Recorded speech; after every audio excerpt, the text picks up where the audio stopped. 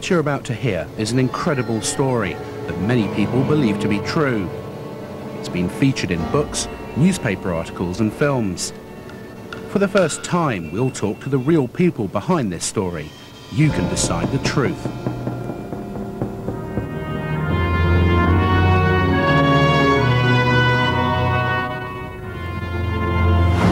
Since the 1940s, the CIA have been developing a top-secret mind control program known as MK-Ultra.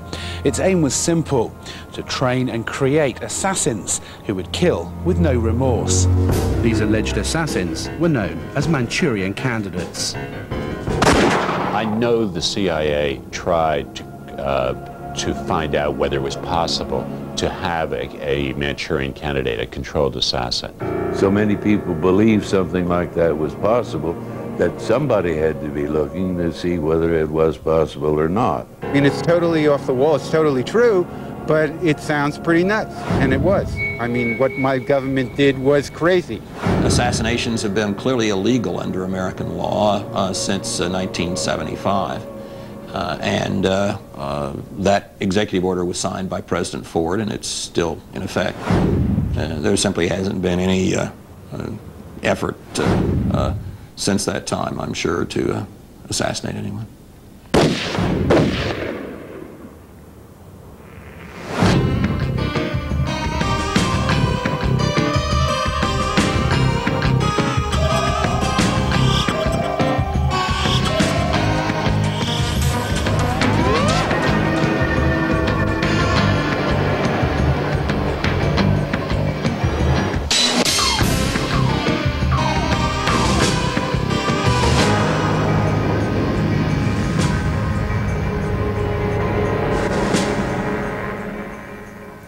For the first time, we will reveal the techniques used by the intelligence agencies to turn ordinary American citizens into trained killers, the drugs, the hypnosis, and the sinister mind control systems. But perhaps most sensationally of all, we'll talk to the Manchurian Candidates themselves. Their story is about the betrayal of the American public. It's a story that many here in Washington hoped would never see the light of day.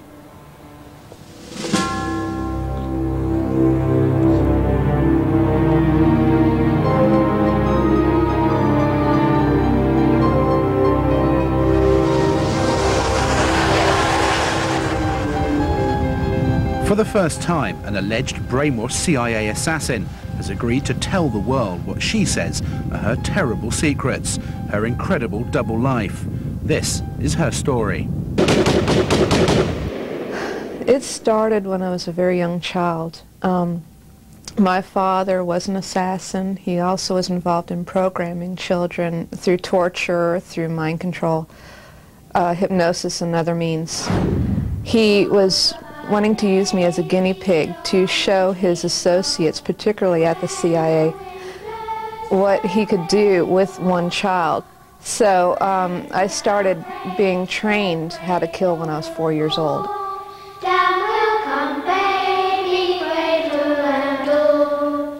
It was back probably starting in the very early 70s, if not earlier.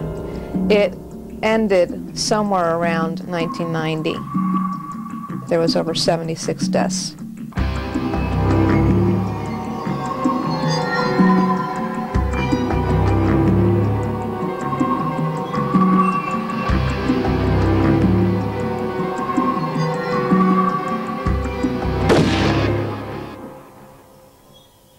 One time they had me go in as a prostitute, and while the man was in bed, all I had to do was take a scarf that they had already given me to wear and dip it in a toilet.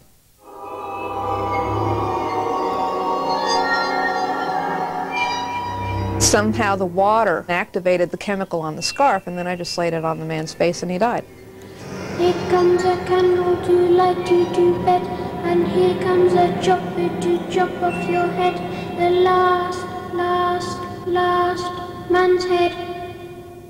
I had what were called Naomi programs that were taught how to dip a pin in like Vaseline that had a chemical on top of the Vaseline in the container and then just scratch somebody with it Guns were so familiar to me, although I was never allowed to have a gun at home. I now have one, and I know how to use it, and I found out the first time I tried to use it, I'm a very good shot without any supposed training.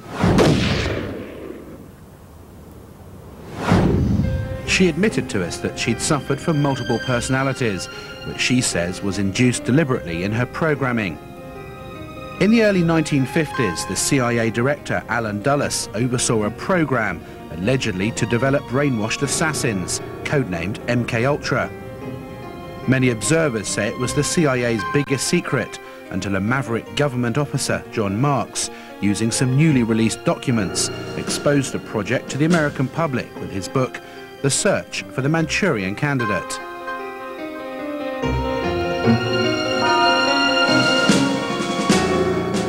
In the late 1940s, there was a tremendous concern inside the CIA and the U.S. government about the possibilities of mind control, of brainwashing, if you will. There had been a Hungarian cardinal who had stood up at a show trial in Budapest and seemed to be talking robot-like in a kind of a controlled sort of way. And there was a sense, there was a feeling, there was a fear that there was a technology available which allowed people to brainwash people to commit acts against their will.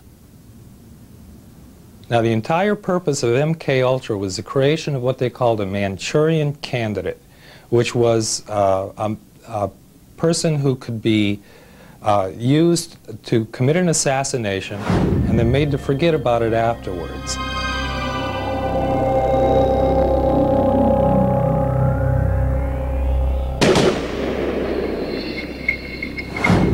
Researchers have estimated that since the 1950s, thousands of American citizens may have been unwittingly used in this secret program. Alleged victims speak of horrific experiments using hypnosis, drugs and implants, as well as cutting-edge microwave technology. Their aim was simple: to erase the rational mind and create programmed killers.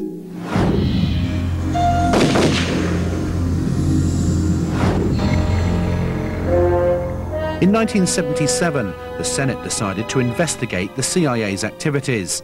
However, under scrutiny, the CIA denied that MKUltra was a program to create Manchurian candidates. We tracked down a senior CIA psychologist who is central to MKUltra's activities. 30 years after John Gittinger's testimony, he admitted to us MKUltra's real purpose. The Manchurian Candidate certainly had a great deal to do with the research that we were doing, because so many people believed something like that was possible that somebody had to be looking to see whether it was possible or not.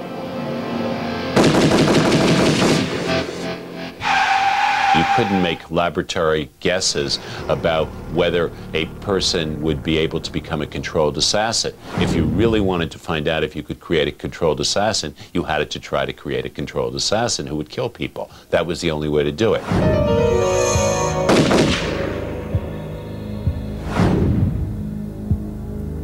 John Marks claims that in order to maintain secrecy, MKUltra recruited its unwitting guinea pigs from the fringes of society.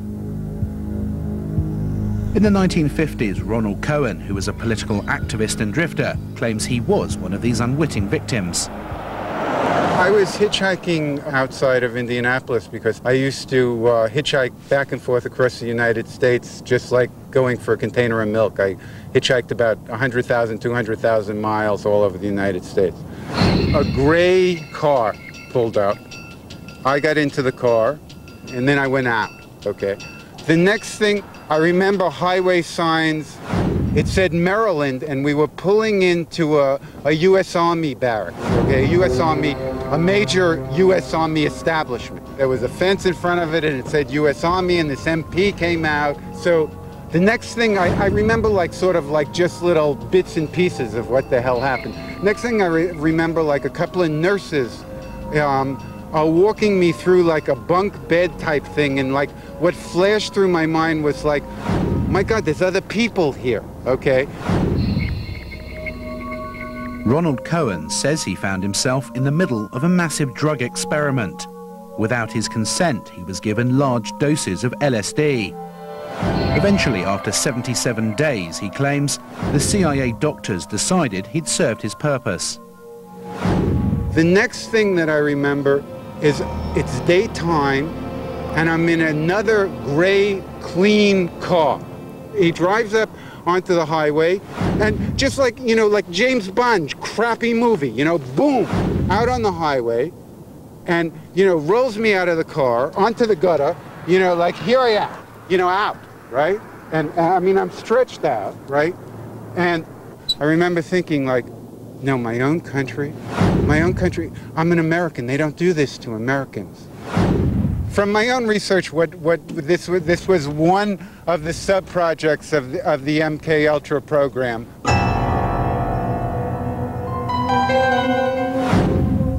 I couldn't categorically say that it didn't happen.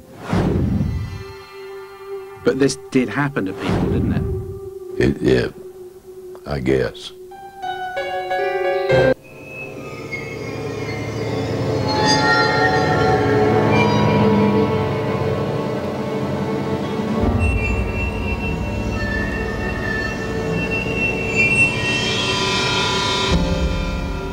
Behind me is a top-secret intelligence facility in Montauk, Long Island. Officially, it was an American Air Force base which was decommissioned in 1969 and then reopened as a state park. A state park, however, where the public are barred, and which is surrounded by electric fences and motion sensors. Just what is it that they're hiding inside? Many observers allege that the government are really concealing a secret mind control facility. One of the former base workers, Preston Nichols, agreed to be interviewed about the activities on the base. This was the project where we were attempting to control the mind of individuals and make them do things and think things we wanted them to think, basically. And it was done using 435 megahertz UHF signals, pulse type carrier signal. The Montauk project boys part of it, which actually came out of MK Ultra, and the Monarch project was definitely programming kids, very similar to a Manchurian Candidate. They can make an individual that is extremely easy to program and send them out to be assassin or send them out as a super soldier, whatever they want. It wasn't until the mid to late 70s that I realized there was an actual mind control going on. By that point, I was in it so deep, I couldn't get out. Preston Nichols monitors the base in his bus. We asked him to show us some evidence to back up his incredible claims. He says that electrical signals still coming out of the disused base are proof that mind control experiments are still going on. Preston, what is this we can hear now? Well, this is a signal that shows us they're alive and working and operating. It's at 435 megahertz pulse type FM modulation. This is underground at the Montauk base, about a half a mile to a quarter to a half a mile down.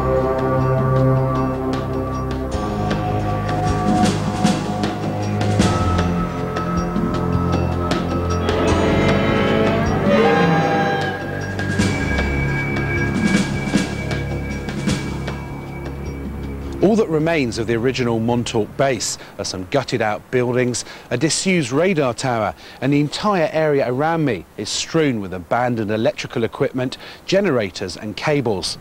Many people say that this is a carefully worked illusion, designed to give you the impression that there's nothing at all going on here, and designed to take your focus away from the real secret of the area, the underground base, 300 yards in that direction.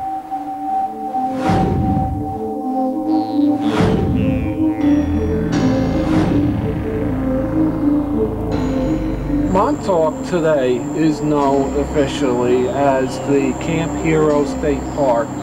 They keep it closed to the public and they just don't talk about what's going on, and there is basically nothing above ground that will give them away.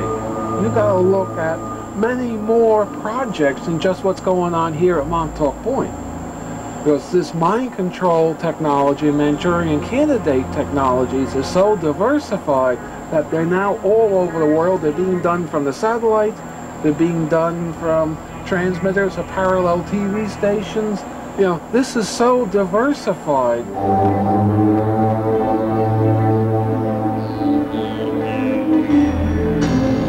As we were filming, it was clear that we were being watched.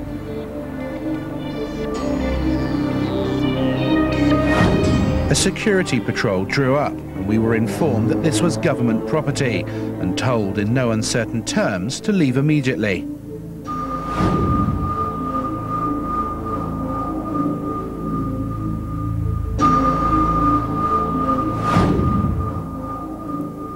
I have been approached by clandestine forces, and I basically publicized and wrote about the project for my protection. See, the idea here is if half of the population of 1 million people knows of me and the project, I now invoke what's known as a martyrdom clause, where if anything happens to me, I become a martyr and there'd be 10,000 people digging up Montauk Point, which they don't want.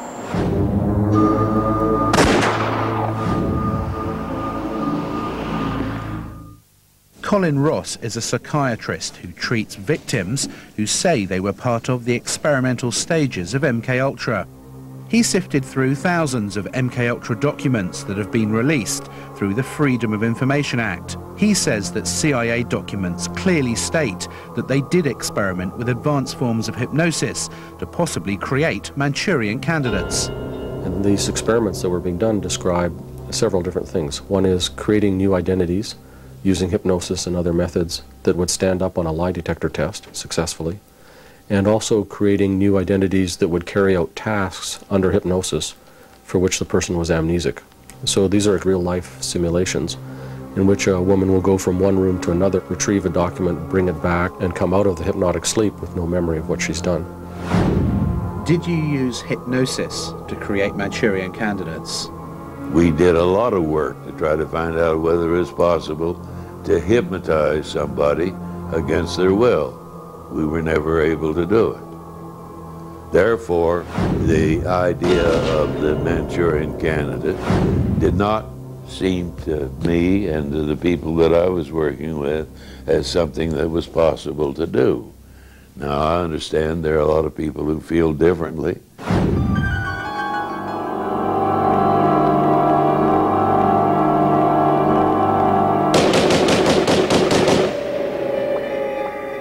While in Washington, we were approached by a man claiming to have inside knowledge of the MKUltra program.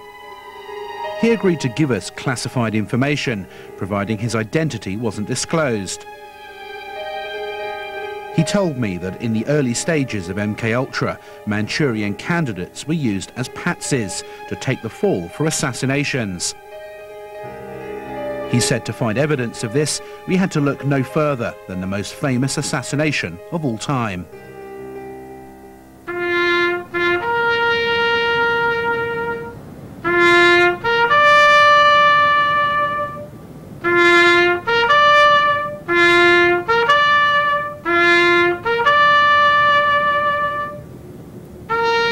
November 22nd, 1963 was perhaps the darkest hour of American history. The most popular and charismatic president this century, John F. Kennedy, was shot dead as he drove through Dallas in an open limousine. Lee Harvey Oswald was arrested and charged with his murder, but investigators now suspect that a team of highly trained assassins were actually responsible for this shooting. Were the intelligence services so threatened by Kennedy that they ordered the unthinkable, an assassination of their own chief executive?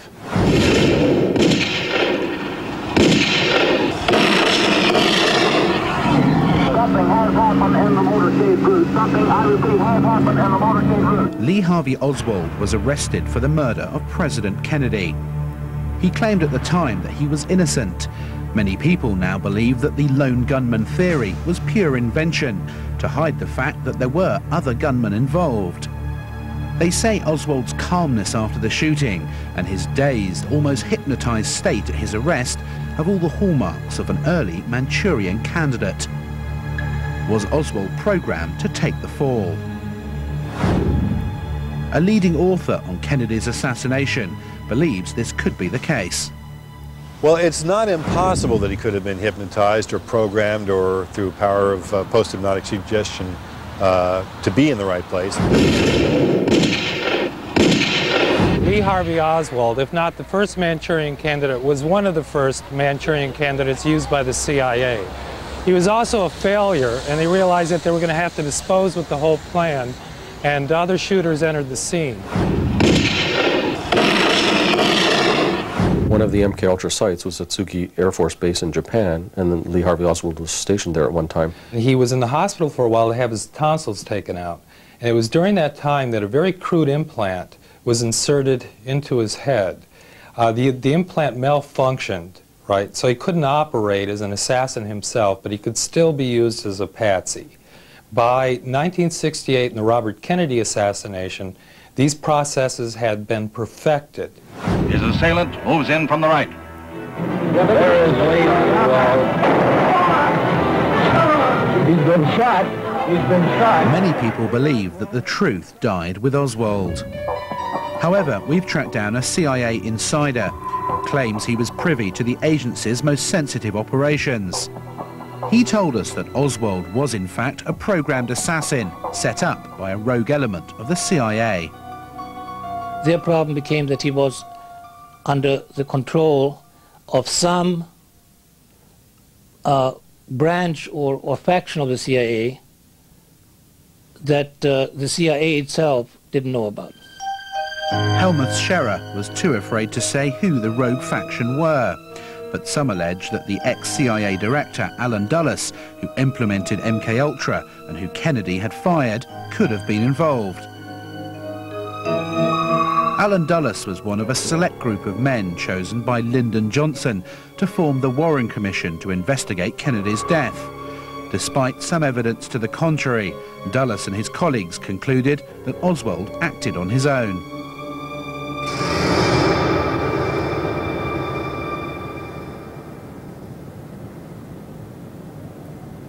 Five years on, Robert Kennedy began his campaign for the presidency of the United States. Unwilling to accept the Warren Commission's conclusions, some say he promised to reinvestigate his brother's death if elected. Observers believe it was a promise that many in Washington couldn't face. On the 5th of June 1968, Robert Kennedy was celebrating in a hotel after receiving his presidential nomination. His election looked certain. After making his speech, Kennedy left the rally through the pantry of the hotel.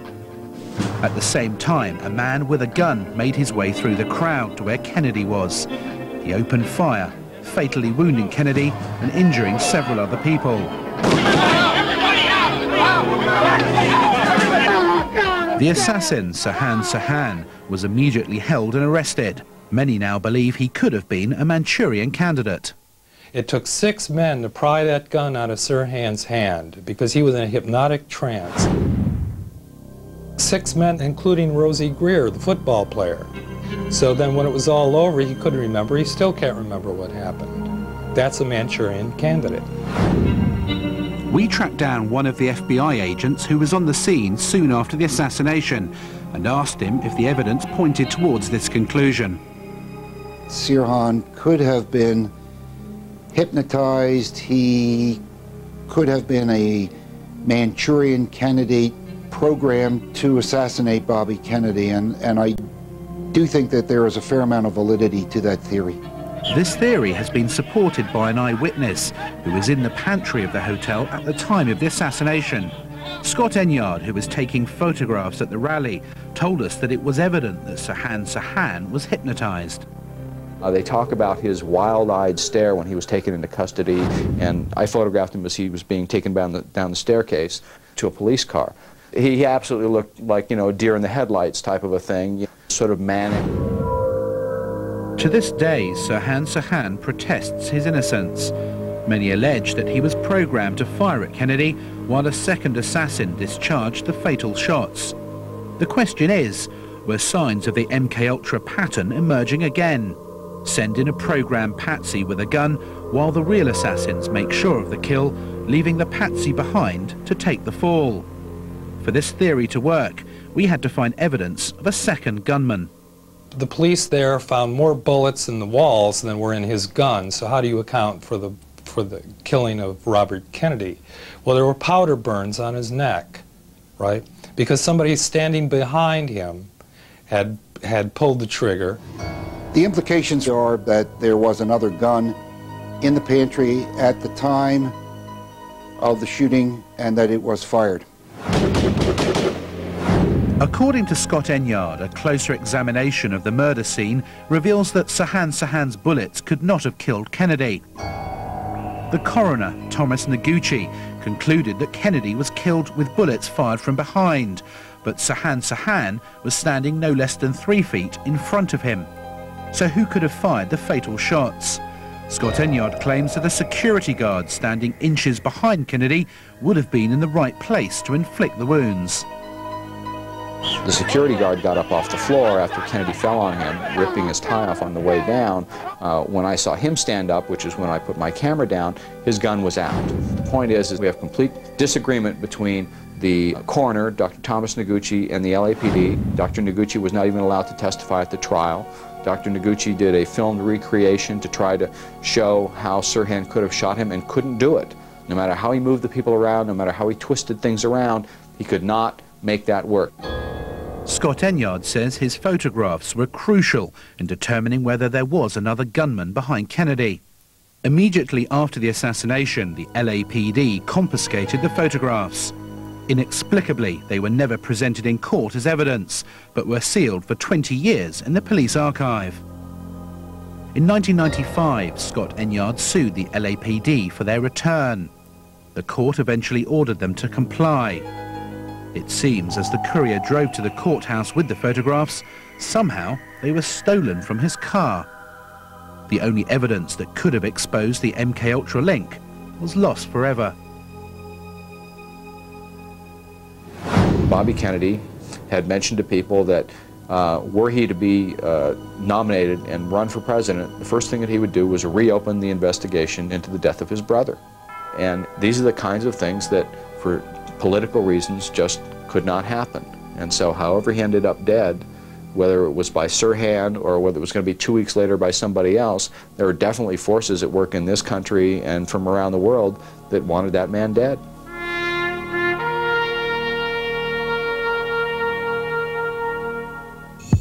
The assassination of John Lennon in New York in 1980 may also be linked to MKUltra. In the last few years, rumours have persisted that John Lennon may have been assassinated by a Manchurian Candidate. This culminated in John Lennon's son, Sean, alleging that his father was murdered by a CIA assassin. President Richard Nixon and his administration were fixated by what they called the Lennon problem. To them, John Lennon was the worst kind of political activist, and he spent much of his time under constant surveillance by the FBI. The accused, Mark David Chapman, was reportedly inspired by the classic American novel The Catcher in the Rye. Many believe that the book is a post-hypnotic trigger to set Manchurian candidates into action. In John Lennon's assassination, it's alleged that the doorman from the Dakota Flats where Lennon lived reported that after the shooting, Chapman stood calmly by, reading a copy of The Catcher in the Rye until the police arrived to arrest him. I believe the contents of The Catcher in the Rye contain trigger words and may actually have been used for some purpose in his programming. Now, the book itself was written by a former OSS officer. The book, Catcher in the Rye, has turned up in several assassinations since.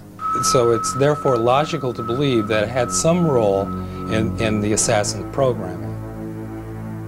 Several weeks ago, I went to a public library and I saw Catcher in the Rye on the shelf, and immediately I went into a trance.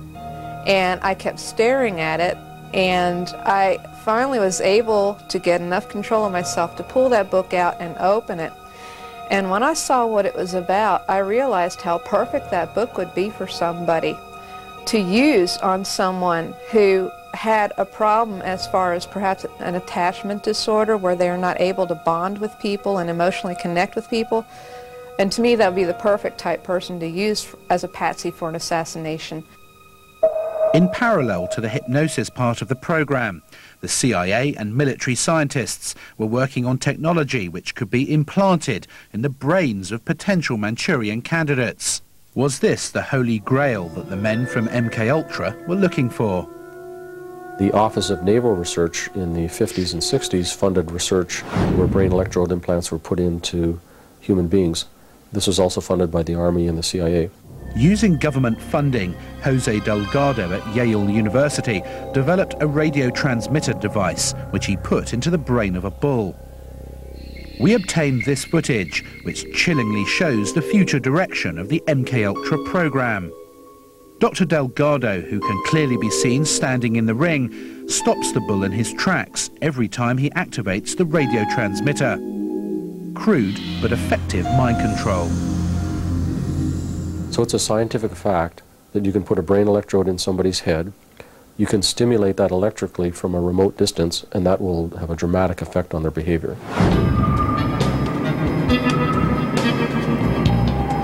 Many people allege that CIA scientists like Delgado quickly moved on to implant these same transmitters into human beings. Our contact within the CIA gave us the name of a Swedish victim, Robert Naisland, who claims that he was experimentally implanted by his secret police, Säpo, as part of the MKUltra program. We flew to Stockholm, where he told us his incredible story.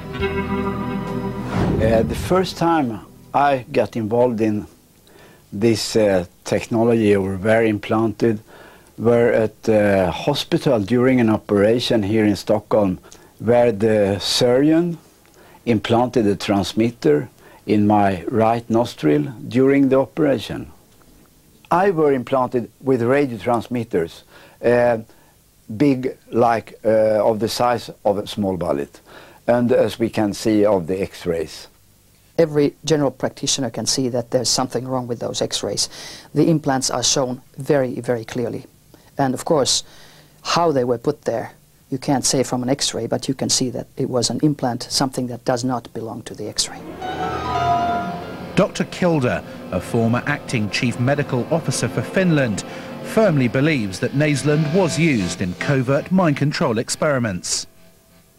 It's very easy. If you implant into the brain, it can be done through the nostrils. It's like a sinus puncture, actually, almost. Or, of course, you can have a drill into the skull straight ahead. But nowadays, the implants have become very sophisticated, very small, and they are often put into the backs of the people because they do not show in autopsies.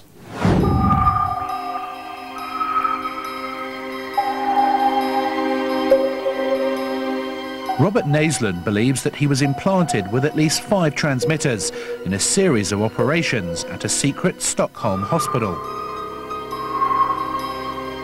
Since then, he says he's been aware of people secretly monitoring his movements.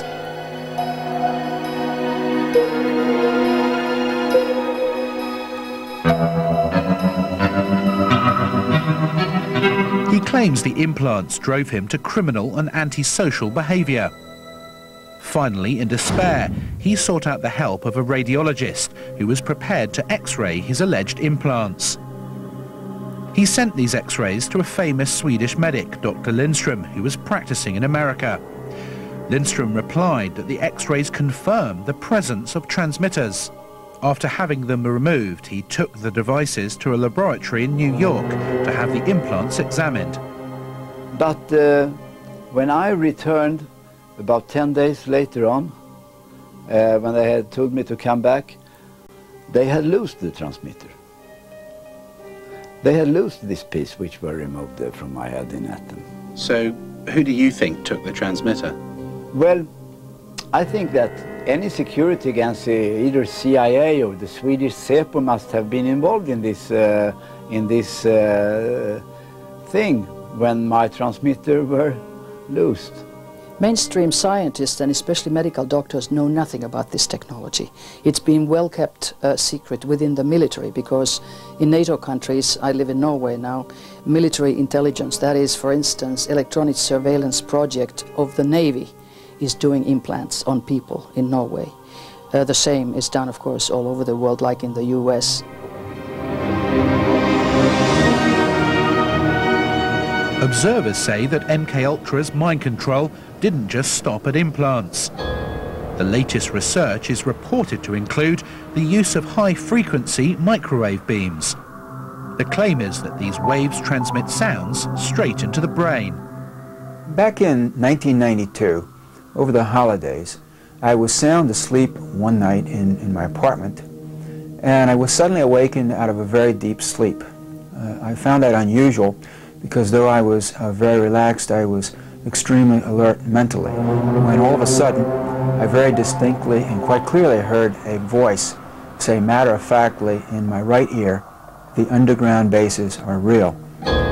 Sauder is a researcher who investigates the covert actions of the CIA and the other intelligence agencies.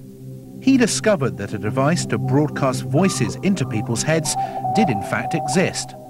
Recently I've discovered that a patent was granted in 1989 to do just that, to broadcast an intelligible voice right into the auditory cortex. The technology by which this voice can be broadcast into the human mind is very straightforward. A person speaks into a microphone. What they say is then transmitted via a plurality of microwaves into the target individual, where that person then hears the voice as if it were speaking in their ear, in their inner ear, as it were, very clearly. And this is what happened to me. I'm thoroughly persuaded of that. There's no doubt in my mind. At a Washington hotel, we met up with a man who had a neurophone, a sophisticated device which could enable commands to be directly transmitted into the heads of Manchurian candidates. He demonstrated its incredible abilities to us inside a locked hotel room. He told us that in the wrong hands, it could be used to create brainwashed assassins. Unfortunately, we were unable to demonstrate it on television because, he claimed, it was a classified intelligence device. In 1991, an inmate at an obscure Utah prison filed charges against prison staff, alleging that they had used him in sophisticated mind control experiments. In affidavits submitted for the case, the prisoners testified to a whole series of advanced forms of mind control experiments being carried out. For several years now, I've been subjected to the influence of some type of device or technology that causes me to receive voice transmissions in my head, just as if I had little radio speakers in my inner ears. Several of the inmates submitted similar experiences as affidavits to the court. The inmate, who was representing himself, couldn't gather enough proof against Utah State prisons, and eventually the case was dismissed by the judge, citing lack of evidence.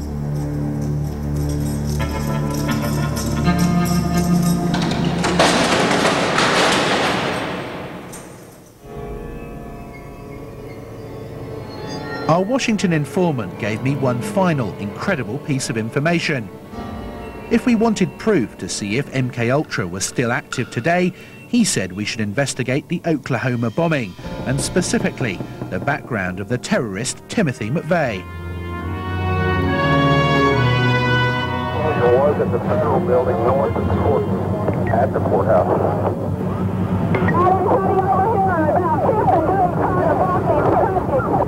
In 1995 in Oklahoma City, ex-Army colleagues Terry Nichols and Tim McVeigh bombed a federal building housing different law enforcement agencies.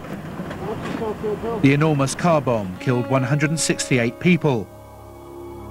McVeigh was sentenced to death and is currently on death row, while Nichols was sentenced to life imprisonment. The immediate question was, why did McVeigh commit the biggest terrorist act on American soil? The official story is that when he was in the Army, he became frustrated and depressed because he couldn't make the Special Forces. He goes to work at CalSpan, and after a year, he suddenly becomes enraged at the United States government because he believed that he had an implant in his body. Well, what was Calspan? The company that he was working for was a top secret microelectronics firm, as a matter of fact, that began at Cornell.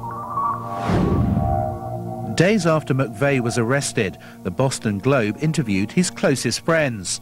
They said that McVeigh had complained about having been implanted by the government. So could Calspan, as Alex Constantine alleges, be a site for MKUltra? And if so, was McVeigh an implanted Manchurian candidate? Although McVeigh has already been sentenced to death by a federal court, pressure from the local population has forced Oklahoma District Attorney Bob Macy to set up a state grand jury.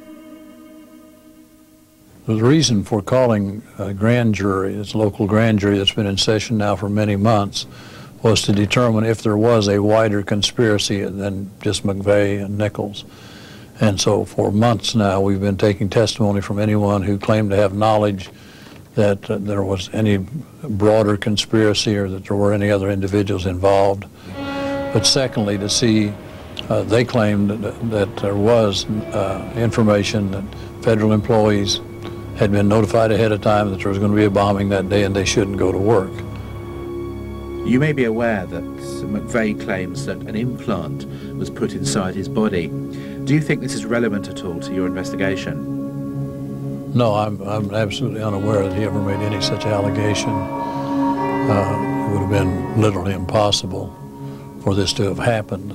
But this is the first time I have heard any allegation having to do with having implants or anything of that nature. The Oklahoma grand jury are still deliberating the facts of the case before it goes back into open court, where McVeigh's MKUltra links might be finally tested.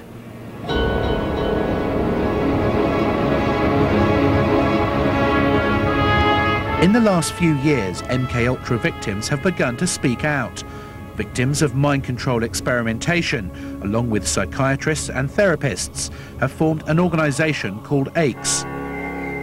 They're campaigning for the government to reinvestigate the ongoing mind control programs. In 1995, 2 alleged MKUltra survivors testified before a presidential committee investigating the misuse of American citizens in covert scientific experiments. In listening to the testimony today, it all sounds really familiar.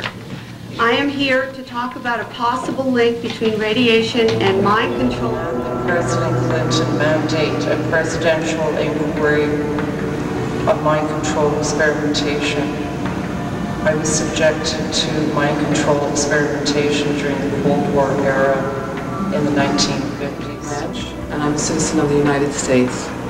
I've been a victim of mind control experimentation since 1950. I am also an American citizen living in Canada who was a victim of the MKUltra program in the 1960s. I was a victim of mind control from New Orleans, Louisiana. I demand that the President of the United States appoint an advisory committee to look into... I, at 14 and 16 years of age, underwent 2 unwitting mind control experimental procedures involving brain tissue removal. I'd like to convey my concerns to the President of the United States, Mr. Bill Clinton. As a child, I was subjected to mind control experimentation that is continuing today. As a citizen of the United States, I demand that a presidential inquiry and a commission... There be a presidential inquiry into the CIA's mind control projects. I was born in 1975, and I was an unwilling participant in these heinous crimes. This stuff has to stop. It's against all laws, codes, and moral ethics known to man. Please do something. President Clinton made this apology for the radiation experiments carried out on the American people. Thousands of government-sponsored experiments did take place at hospitals, universities, and military bases around our nation. Some were unethical, not only by today's standards, but by the standards of the time in which they were conducted. They failed both the test of our national values and the test of humanity. The United States of America offers a sincere apology to those of our citizens who were subjected to these experiments, to their families, and to their communities. When the government does wrong, we have a moral responsibility to admit it. The duty we owe to one another to tell the truth and to protect our fellow citizens from excesses like these is one we can never walk away from. I thought I lived a very boring life. I knew I was tired all the time. I was just exhausted.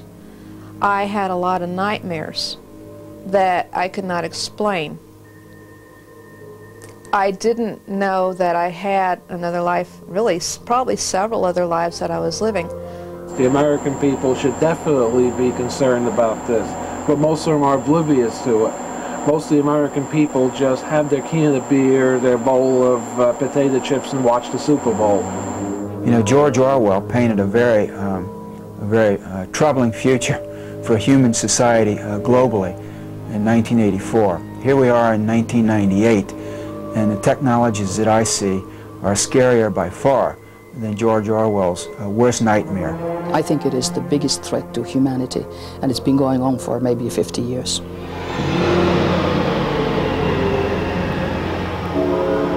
In an undisclosed warehouse somewhere near Washington, the CIA stores all their classified records and files.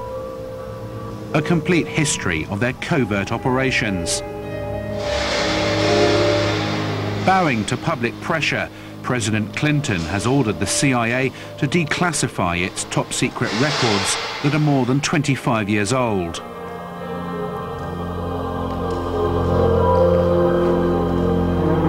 The CIA has demanded certain exemptions from this disclosure.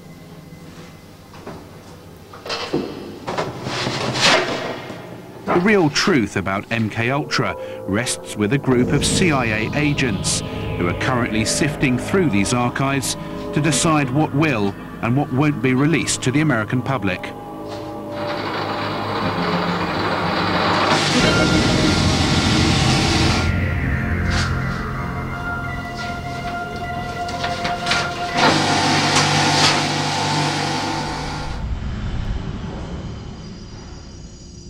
Thanks for watching. Subscribe to Youth Orb's Disclosure channel for weekly UFO and orb sightings.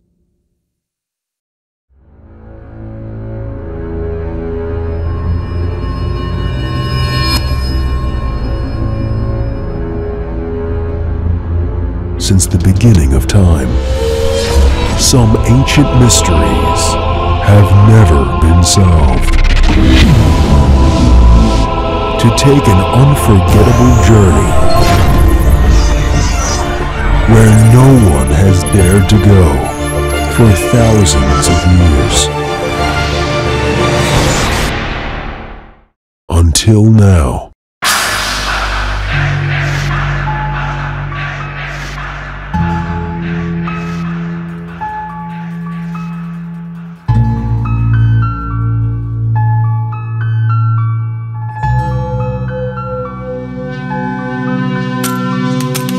There were giants in the earth in those days, and when the sons of God came in unto the daughters of men, and they bare children, the same became mighty men, which were of old men.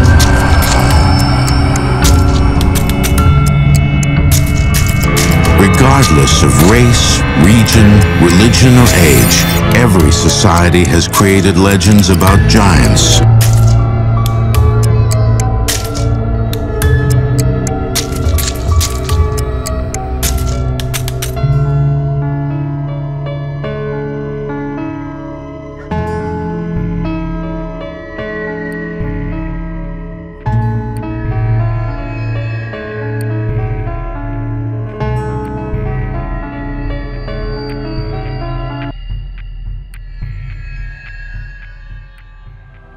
The Maya and Incas of South America believed a race of giants existed on Earth before the Great Flood. So did many other ancient civilizations. Some took them for gods, others left likenesses of them in stone or wrote about them in their histories. The Greeks and Romans told of blood falling from heaven and landing in the lap of the earth goddess Gaia, who gave birth to the Titans. a race of fearsome giants.